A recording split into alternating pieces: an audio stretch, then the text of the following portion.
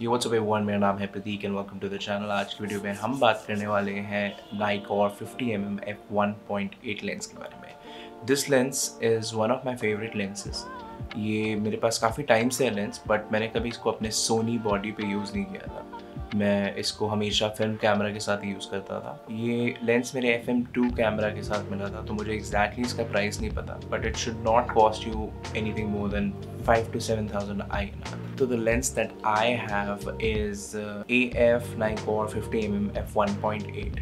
अब इसमें बहुत सारे अलग अलग वेरिएशंस होते हैं। एक E सीरीज़ है, एक G सीरीज़ है, एक D सीरीज़ है, but the lens that I have is pretty plain and basic. इसमें और कुछ नहीं mentioned. It's just Nikkor 50mm f1.8. So here are three things that I love about this lens. One is it's lightweight. You can see it's a small, tiny lens, and it's not too demanding when it comes to carrying. और इसको उठा करके लेके जाना, इसको mount करना, तो ये एक अलग से बल्कि सी चीज़ नहीं है। प्लास्टिक का है, हल्का सा है। उस टाइम पे जो प्लास्टिक लेंसेज बनते थे, दे वर way better than the kind of lenses we get in plastic, specially in plastic. Secondly, and the most important thing for me, is the kind of images it creates. It creates these dreamy bokeh. That's one thing that's given for a vintage lens, but it also has this very sharp image renderization. तो अगर आप centre पे देखोगे, इसकी images बहुत sharp होती है, focus बहुत प्रिसाइज होता है. तो that's another reason why I love this lens, and I've been using it for a while. And the third thing, that some people might like it, some people might not like it, but for me it's a very important thing. मुझे ये बात बहुत पसंद है कि एक manual lenses क्या करते हैं कि they give you a lot of control.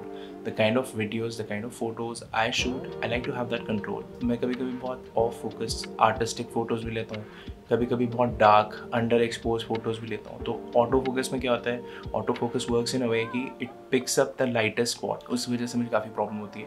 Plus video में it's almost not usable to have an autofocus lens. When you're shooting, when you're focusing on something, you don't want your subject to be breathing in and out of focus. So that's another thing.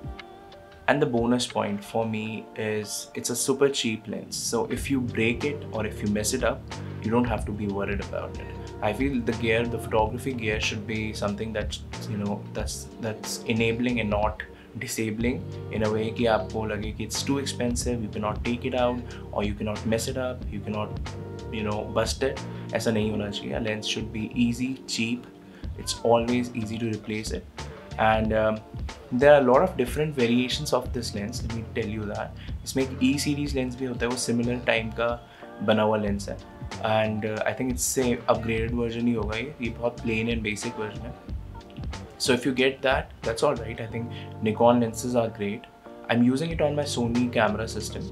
अगर ये मैंने आपको पहले mention नहीं किया, तो मैं इसे सोनी बॉडी पे यूज़ करता हूँ. Cons could be one of the same points कि मैनुअल लेंस है, क्या पता आपको पसंद ही ना आए, आपको इसको फोकस करने में इशू हो. सेकेंड कॉन वुड बी कि देखो, आप इसको एक अडेप्टर रिंग के साथ यूज़ करोगे, तो कभी कभी जो इसका इन्फिनिटी वाला फोकस पॉइंट होता है, यू माइट मिस इट. मतलब यू माइट अज्यूम कि यार मैं इसको पूरा इन्फिनिटी की तरफ रोटेट कर दूंगा अपनी लेंस रिंग को, तो ये शायद इन्फिनिटी में फोकस करेगा. ऐसा नहीं है, it goes beyond that and I don't know where it goes. कभी कुछ फोकस में होता नहीं है जब मैं इसकी रिंग को पूरा इन्फिनिटी साइन तक ले जाता हूँ. तो दैट्स अनदर प्रॉब्लम. आपको काफ़ी प्रिसाइज होना पड़ेगा.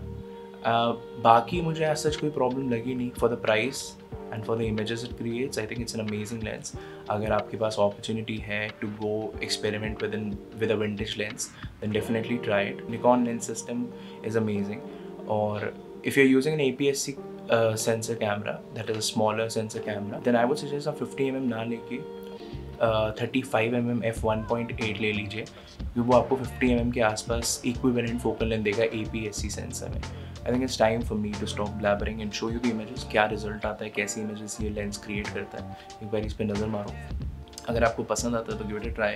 आई वुड सजेस्ट आप OLX पे ट्राई कर लो एज यूजुअल, या फिर आप अपने आसपास कैमरा मार्केट में जा करके पूछ सकते हो, माउंट करके सब कुछ ट्राई करके आप देख सकते हो. That would be the ideal situation. Let me show you some image samples, some video samples, and you decide for yourself. This is Pratik signing off. Thank you so much. Peace.